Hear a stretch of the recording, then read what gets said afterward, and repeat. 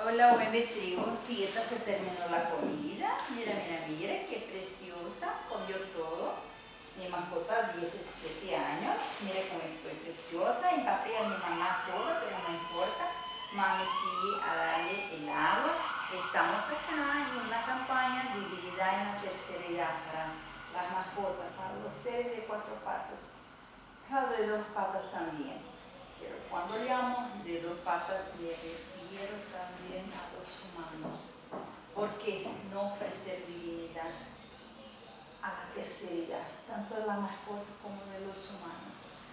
Estamos en la campaña contra la violencia en Río de Janeiro. Basta Río de Janeiro.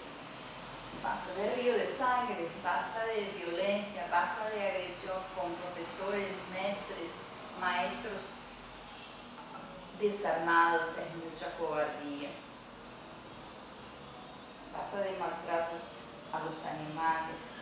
Mi mascota está en esta campaña en internet porque vive con dignidad hace 17 años. Mira, toma todo, me empapa, pero no importa. Mi papá te toda, mamá. Yo le pongo acá, esa de este lado, entonces tengo que darle más. Hidratación, no sé qué pasa con esta jeringa, o si mi mano está totalmente empapada, algo pasa, está difícil. Mira. Derechos humanos, ¿dónde? Río de Janeiro, cuéntame, ¿dónde están derechos humanos? Nosotros, periodistas internacionales, nosotros, ciudadanos, no vivimos subiendo el Cristo, la estatua de Cristo Redentor, y tampoco el pan de azúcar. Esto es para turistas. Los ciudadanos de Río de Janeiro trabajan demasiado y viven congestionados en el tránsito caótico del río. Acá, ¿qué tenemos? Cero de accesibilidad. Esta es la ciudad de Olimpiada, porque tenemos que ultrapasar obstáculos todos los días. Mira que mi papá es bárbaro, yo estoy tomando un baño de agua. A comprar otra jeringa, porque esta, estoy por hacer musculación para trabajar con esta jeringa.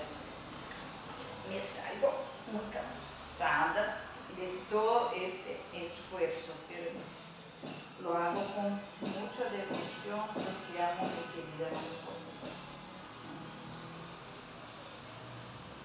Estoy a pedir dignidad en la tercera edad para la mascota, dignidad en la tercera edad para los ciudadanos, padres, madres abandonados por sus hijos, cobardes también.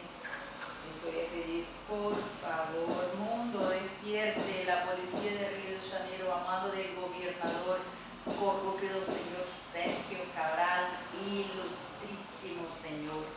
Ay, que me da ganas de vomitar cuando hablo el nombre de este hombre. Cobarde, cobarde, cobarde, cobarde.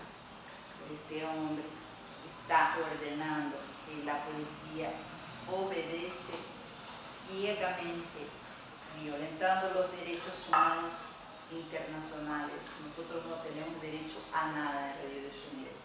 No tenemos derecho a vivir con dignidad. Yo vivo porque tengo mi departamento, que lo compré cuando retorné de Argentina, porque si fuera a comprar ahora, imposible.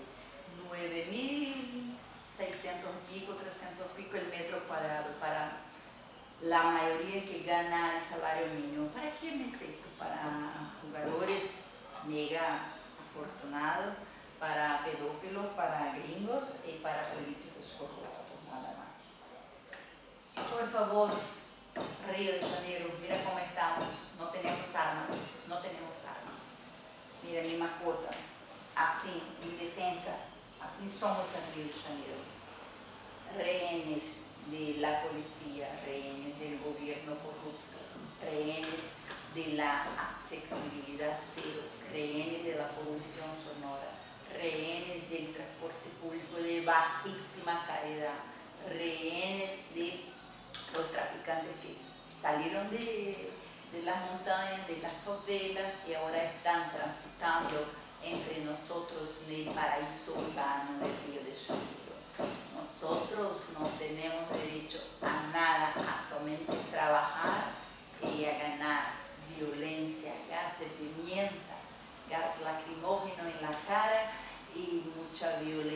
con palos que nos pegan si estamos manifestando por nuestros derechos humanos.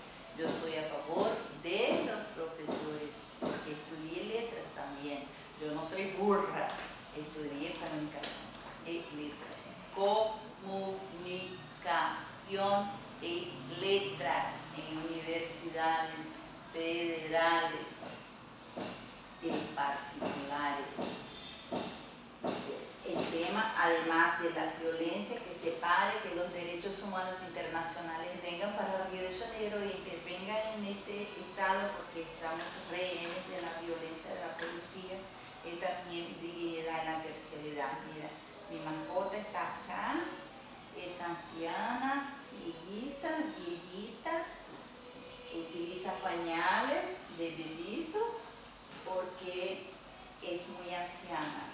Le doy comida en la boca, le doy muchos mimos, así, le abrazo, le beso, le doy todo lo que necesita para vivir una vida preciosa, mi querida. Pero no podemos dejar de decir, Jueves Trigo, no podemos dejar de decir basta de violencia. Los profesores están sufriendo demasiado en la piel. Río de sangre, la policía cobarde, comandada por el gobierno corrupto y cobarde, pegan a los pobres profesores que no están de máscara, no están armados. Por favor, les pido, vengan a intervenir en Río de Janeiro por los derechos humanos de la población, por los derechos humanos de los maestros, para que tengan dignidad con sus salarios, porque un gobierno no puede salir de helicóptero, que nosotros pagamos el combustible y nosotros tenemos que tomar trenes, metro, ómnibus en pésimas condiciones. El pobrecito de los motoristas también estresados, sí, mi amor, están estresados. Todos los ciudadanos, miren, busquen internet, busquen YouTube. Río de Janeiro es el primer lugar en el ranking de utilización de clonazepam, Rivotril, ansiolítico. La ciudad vive ansiosa, los ciudadanos viven enfermos, ansiosos, porque no tienen seguridad. La policía paga para ofrecer lo que seguridad, pero lo que ofrecen a nosotros, nada. Nos pega con palos, fracturan nuestros dedos, fracturan nuestras piernas, fracturan nuestra cabeza, nos hacen perder con heridas en la cara, río de sangre inocente, porque nosotros no somos marginales, no somos traficantes. Mira aquí, nosotros cuidamos de animales, les damos mucho mimo. Por eso llegó la tercera edad, mi querida mascota. Mira cómo ella escucha y comprende. Mi mascota también no le gusta que peguen los profesores, por favor, no peguen los profesores. Derechos humanos, venga a Río de Janeiro, intervenga en esta ciudad. Esta ciudad no es maravillosa para los ciudadanos que viven acá.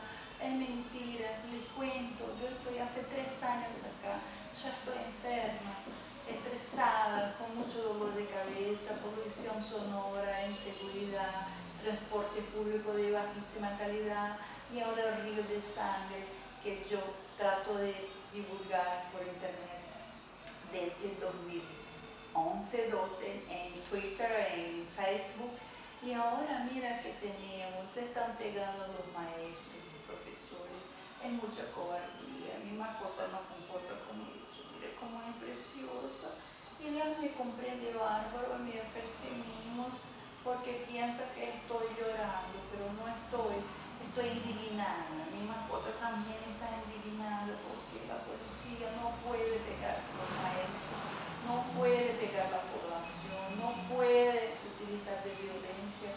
Y el río de sangre sigue. Por favor, derechos humanos internacionales, vengan, no por mí, porque mi dedo fracturado ya está bien, yo tengo todavía un entorce en mi tobillo, pero no por mí, vengan por los profesores, vengan por los niños, vengan